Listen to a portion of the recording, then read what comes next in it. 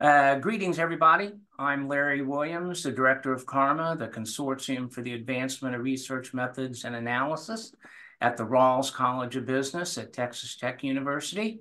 And it's my pleasure to welcome you to another CARMA Quick Chat. As you may know, our Quick Chats are where we take the opportunity to chat a little bit with people who are presenting for CARMA so that we can learn a little bit more about their backgrounds as well as get a preview of what they're going to be talking about. And so today it's our pleasure to be speaking with one of our webcast presenters. You may know that during the course of the year, CARMA offers a series of webcast lectures by distinguished methodologists worldwide who speak on a topic of their expertise and often passion. And then members of our institutional membership program have access to those live webcast events as well as their recordings. And you can find all kinds of information about all of our programs on our website. So today, it is my pleasure to be chatting with our webcast presenter who will be speaking on February 16th, John Antonakis from the University of Lausanne. And so, John, we really appreciate you taking the time to chat with us this morning, as well as to give your webcast lecture in a couple of weeks. So, John, we were thankful. I think you've been involved with CARMA in different ways in the past, and we appreciate that. We're very excited to have you give a webcast lecture here. So I kind of like to begin with this chat by finding out how you got interested in a career of research. One of the pleasures of being able to talk and meet so many different people is that so many of us end up doing the same thing, but basically coming at it from very different histories. So how did you get involved with it all in the beginning? Thanks, Larry, firstly for the introduction and for this for what you do. I think it's an amazing public service and helps bring research methods, democratizes them and makes them more accessible to people all over the world. So well done for the organization you run and for the commitment that you've shown to advancing the state of science in our field, which needs a bit of help. So, yeah, how did I get into this? It's an interesting question, and my response is going to be a bit long-winded because when I finished school, I majored in what was called natural sciences. So we had to specialize in some topics, and mine was in physics, maths, and chemistry, and history. And I didn't know what to study. And one of my best friends decided to study a Bachelor of Economic Sciences. So I thought I would just go and study economics. So that's where I began. But my studies were cut short after a year because I had to do the military service in South Africa, and I didn't want to do it at that time. So I left and came to Switzerland and did a few things here and there, but finally found myself in the US, and it was in law school where, so I switched back to doing a business degree, and I met my then future wife, who said to me that, you know, if we wanted to stay longer together, maybe I should do a master's degree. I didn't even know what a master's degree was at that time, but, you know, I decided to apply and I got a scholarship and I stayed on. And then, you know, one thing led to the next. She came from a family of very distinguished medical researchers, an uncle at Harvard doing maths, and her dad was an oncologist, researcher. She, you know, and I, you know, I heard about research and all that. And at one point in time, I went back from the business world back into academia. I was teaching at a private college, and then I got really interested in the psychology of leadership.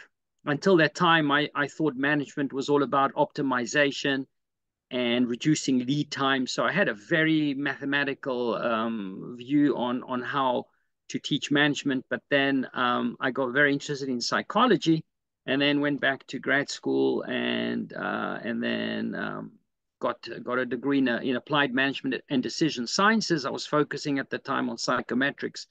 And then my advisors suggested that I should perhaps consider a career as a professor. At that time, I didn't really think that I had it in me to do that, but I applied for a few postdoc positions so I could kind of legitimize my background, which was all over the place. And then I was very fortunate to get a postdoc at in the psychology department of Yale University. And then after that, there was a position that was open at the University of Lausanne in OB, organizational behavior, and I took it. And then how I got to teach statistics and methods, that's another story. If you'd like, I can tell you about that. That great. I'm always interested because so many of us, what we find is there's so many of us that start out really being driven by substantive interest. There are things that happen that kind of push us or nudge us into pursuing those interests in methods. So yes, how did that happen with you? So I was teaching leadership in OB, and when I got tenured in 2000 and I think 5 or 6, somewhere there, um, I was the chair of the management department, and I remember there was a guy in accounting and some other department, and we were talking about sharing student evaluations, and he said something like, you guys who teach OB and leadership, you sing Kumbaya and make students cry, and so you get high ratings. Try teaching something with numbers, and then you'll see how difficult it is to get good student ratings. And at that time, I actually started doing experimental research, and we needed to build a lab.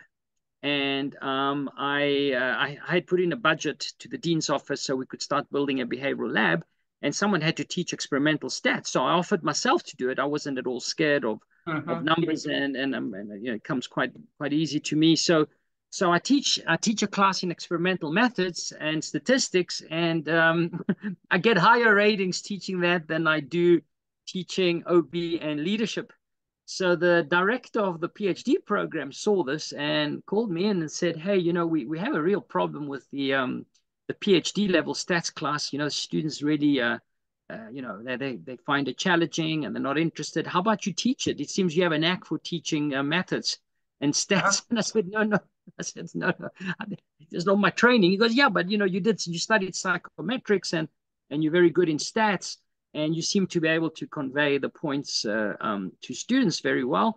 So I taught a class at that time. We called it structural equation modeling and advanced regression, and it went extremely well.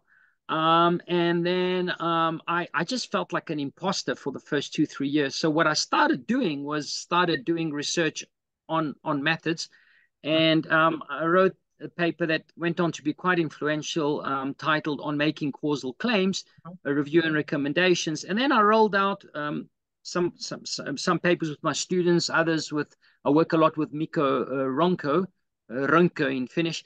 And I don't know, about 1/3 of my work now is actually on applied stats, econometrics, or methods. And so this course is now called Causal Analysis, and I'm very happy to teach it. I also work with econometricians, so now I don't feel like an imposter anymore now that I'm doing research on the topic. But in the beginning, I felt very uncomfortable doing it. But I do teach the class in an intuitive way, and we get to the point where we teach also students how to do Monte Carlo simulations, so they can understand the properties of anything. Without necessarily knowing how to solve the analytical, intractable analytical problems. Yeah. Well, your experience with teaching sort of parallels mine. Thankfully, when it happened with me, where I got to teach more methods and quant courses, I kind of felt like I had found what I was meant to do, and it came much more naturally than teaching substance. And I think probably like what you were describing, I've always felt that if whatever effectiveness I might have begins with the fact that I see the world through a substantive researcher's eyes, and can use that to explain the stat or the method issue, and then know enough to backfill with the math to add to that explanation. Whereas a lot of people that start out with only quantitative training, they kind of present the equations to their students and expect those equations to be their meaning to be self-evident in the same way, and it's just not that particular way. So I'm happy for you, like me, that we found something that we feel good about, and also like having it be a stimulus for your research is a great thing as well. So all of that you mentioned the 2010 paper, the LQ paper on assumptions, causal analysis. You've been very successful, and you've been very heavily involved in the publication process, both as a reviewer, as an author, and as an editor.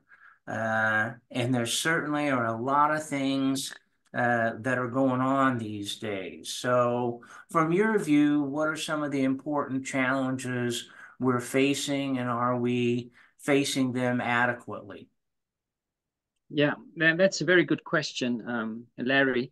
I think for me, and ever since I started teaching methods and getting involved in questioning how we do things, I think at the end of the day, what we really should care about is can our research inform either basic research, in other words, create building blocks so that others can put them together and build cohesive theories of how the world works, or if we can inform policy, in other words, tell managers, do more of X and you will get more of Y. So I take a lot of inspiration from the medical sciences and how they work. And in the medical sciences, they're very, very careful about informing policy only once they've nailed how a variable is causally related to another one. And I think in our field, a lot of people come from experimental psychology. They understand what randomization means. They understand that by randomizing, we distribute the threats equally across the treatments. So there's nothing that correlates with the exogenous variable that could explain the relationship with Y. Yet they learn this, and then when they do observational research, they throw out the assumptions that ANOVA or regression makes. The assumption is that the disturbance is orthogonal or uncorrelated to X. And the problem is with observational research, as you know, is that omitted causes of Y may correlate with the variable that we measure, and then we go ahead and estimate a model. We find that X predicts Y, and then the researcher makes claims about the supposed causal relationship. Sometimes they, will put some caveats and limitations, yet the whole theory is set up in a causal way and the whole conclusion. So I think I've done now 4 or 5 review papers, maybe 5. I'll count them as we go through it. So the 2010 paper, we took a random sample of papers from top journals: AMJ, JP, JOM, OBHTP, Personnel Psych, and LQ, and found that, a large majority, up to 90% of the papers made, up to 3 or 4 cardinal errors that rendered estimates confounded and uninterpretable. We repeated this in another exercise, what makes articles highly cited. We found that 80% of papers that we reviewed had what we called endogeneity problems, in other words, problems of confounding. We did another paper in Journal of Management where we looked at process models, in other words, mediation models. Again, we found over 90% either did not have an exogenous cause that started off the process, or if they did, they didn't use the proper estimator to estimate the model. So that's 3 papers. We did an ORM paper recently on the violation of the random assumption, the orthogonality assumption in random effects models. And again, we found that about 80% of articles that use hierarchical linear modeling actually don't show that they don't violate the assumption that the fixed effect, in other words, the common shock, is uncorrelated with the regressors.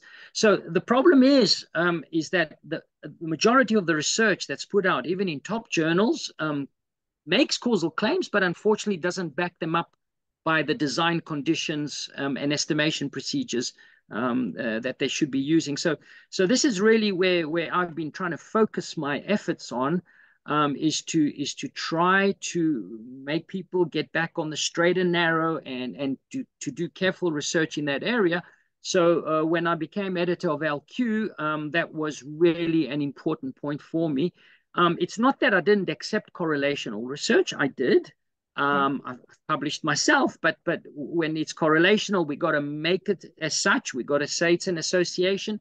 We don't know what's driving that association, but we shouldn't oversell what we do. So there's a lot more now research in LQ that's published that uses natural experiments where some exogenous shock is generated by nature or by some unexpected event, using different kinds of estimation techniques like regression discontinuity, difference in differences models, and a lot more experimental research, both laboratory and in the field.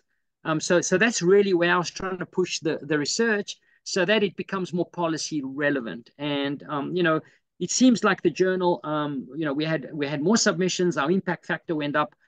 I didn't care about that. The last thing I cared about was the impact factor. I cared about quality, quality, quality. But, as we chased quality, I think success found its way to us. Yeah. Well, and you certainly, your impact is carried through with the efforts now of George Banks, who was one of my students back at Virginia Commonwealth and is a dear friend. It kind of reminds me, I think, when you can subsume the various things that you mentioned about the threats and the problems. There's a phrase that I use in talking about model evaluation, SEM model evaluation, but I think it applies in this phrase is what you don't see is more important than what you see. And I think exactly. that anything that you can use to heighten researchers' attentiveness to the things that aren't in the boxes, the things that are at the end of the arrows, that's a great thing. And I was heavily influenced in this direction by my dear friend Larry James, who in 1980 wrote the paper on the unmeasured variables problem in path analysis. And so I think I've been sensitive to it, but there's a lot of people that are not. So I was just looking up for my Cook and Campbell book. I think it's at my office. But Cook and Campbell have been saying this, they have said this forever. And the book, you're talking about a book by James, Mulaik, and Brett. Yep. Causal Analysis. So that book also, I think, said what needed to have been said. The problem is that it just didn't somehow seep through to those who do observational research, and it's just very unfortunate. So it's not like we are, discovered something new. It's just making more obvious what has been somehow ignored. Yeah. Well, so we were talking earlier about accumulating years. I can look behind my camera, and I have Campbell and Stanley, Cook and Campbell, and then Shadish, Cook and Campbell. Cook and Campbell, yeah. Yeah, throughout all, I've moved so many times and I've lost so many things, but somehow I've been able to keep track of those. Well, so as you have grown during this period that we're talking about, how do you think that's influenced you as a researcher, or let's talk about as a writer, right? So your experience as an editor, when you sit down to approach writing one of your own papers, how do you think you look at that now that's different as a result of the editorial experience that you've had? Yeah, that's a difficult question. I think I've evolved gradually. So I don't think there's been like a shock after I became editor. I think it's been gradual. And I think now whenever I sit down to write a paper, my first question is, will it make a difference? How can I help to extend the boundaries of knowledge? And I think I'm much more careful than I used to be about what effort I go to discover something. So, it's okay to and LQ, for example, we accept replications, which I think are super important. I think null results are super important. Registered reports. There was a study recently done by Bricker and Fabiola Garpot that showed LQ is like the #1 management and applied psych journal in terms of publishing registered reports. So, I think it's really important on one hand that we truly understand what's going on, and we need to be able to replicate and reproduce results. So I think the hallmark of science and the medical sciences is one, and physics is reproduce and replicate. Unfortunately, in our field, you get top journals saying, what's new here, and what's the theory here, and that really annoys me. So I try to kind of look at things and justify why we got to do a paper, whether it means knocking down an existing theory or understanding if a theory that has been presented in the past actually works or not.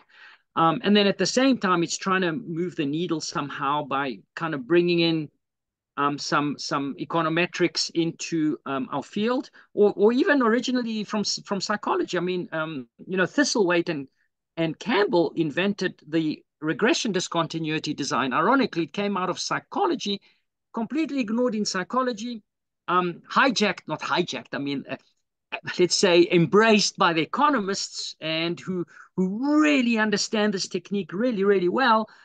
Yet it's now making back inroads into the management domain. So when I sit down to write something, I really try to see if I can perhaps translate a method in a way that's more interesting to understand. And then the second thing is probably to understand a phenomenon that is very complex and puzzling, like charisma, for example.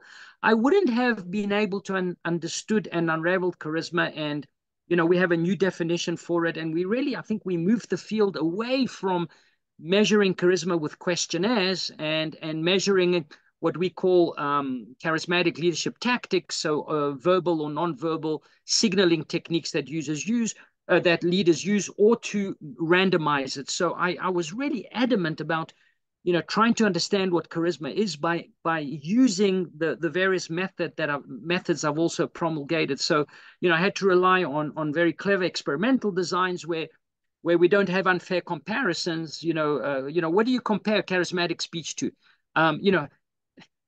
Charismatic speech is like a medicine. You can't compare it to a real crappy speech. That would be like comparing it to a poison. And if you find a treatment effect, is it because charisma doesn't work and the poison kills more people? Or that they both kill, but the poison kills more, or that this does nothing and this helps, or this helps, this helps. You have no idea where the treatment effect is going. So, what's an appropriate baseline condition, and what's an appropriate comparison treatment? And so, all these things informed how I should study charisma in a more robust way. So much so now that I've also developed with electrical engineers what we call a charismometer.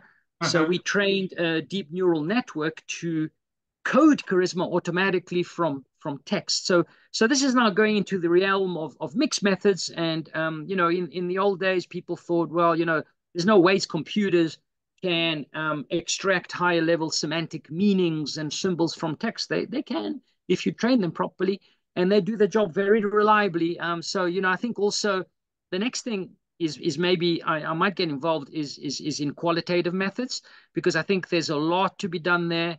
I think quant methods are held to a higher standard of science insofar as replicability and reliability and transparency and open science is concerned. And I think we should be able also to pass on those standards to qual research. But let's first get quant research in order, and then I'll see. I'll leave that for the last 10 years of my career. Well, yeah, I certainly echo and agree with your belief that ultimately both quantitative and qualitative methods can really, are both going to be necessary to understand the kind of complex phenomena that we're talking about. And that's why with Karma, we've always been committed to both sides of it. As I indicated at the beginning, John, we're here chatting because of your webcast. maybe we should close. Can you give us a preview of what you're going to be talking about on February the 16th at noon Eastern, or no, at 9 a.m. Eastern time? Can you give us a preview? Yes, absolutely. So I will actually talk a little bit about charisma and why it should be studied by randomizing observers to treatment, and why measuring charisma as an independent variable by questionnaires will make it very, very difficult to entangle the causal relationships. So I will show how we can demonstrate this problem by controlling the information environment. We're actually going to expose observers to a treatment. Then we're going to solicit their ratings, what they see, and then we're going to make them do a costly outcome. Then what we're going to do is we're going to throw away the treatment and just pretend it wasn't there. Because in the real world, people rate leaders on the basis of what they see. But what they see is tainted by many things, whether the person is handsome, a man, is smart, is extroverted, whether they know that the leader has been high performing or not. So they use all these variables to evaluate the target person on charisma. So for example, if I ask you to rate your boss and you know your boss has been effective for whatever reason, could be due to him or some other reason, that effectiveness, that performance signal will affect how much charisma a person will see in the speech. So we've done experiments on that too, where you split the person in two. They see the same speech. Half the people are given a positive performance signal, the other half a negative. It's got nothing to do with what you see in the speech. But, just like when people hear that a wine is expensive, they taste the same wine like a minute apart, they taste the expensive wine as better. So what I'm going to show is that evaluative judgments of leadership, and by implication on many other organizational phenomena, are severely biased by these hidden variables that you said. Am I responding and rating that person high on charisma because they're intelligent, or because they're actually behaving charismatic? Or is it because they're handsome? Or is it because I know there's so many variables that if they're not measured, you can't disentangle the rating from these omitted variables. So I'm going to demonstrate that experimentally. It's a paper that's in press right now. What I'm going to show you is actually not in the paper. We use the paper for some other, we have some other little gems that we demonstrate. So this is going to be something new, and it will perhaps fire some warning shots about why we should be very, very careful about what we measure and how we measure it. Yeah. All right. Well, John, it's been great catching up with you. I appreciate you sharing so much about your background, the evolution of interest. Congratulations for all of your success with LQ and as an author. We're very excited for your webcast on February 16th.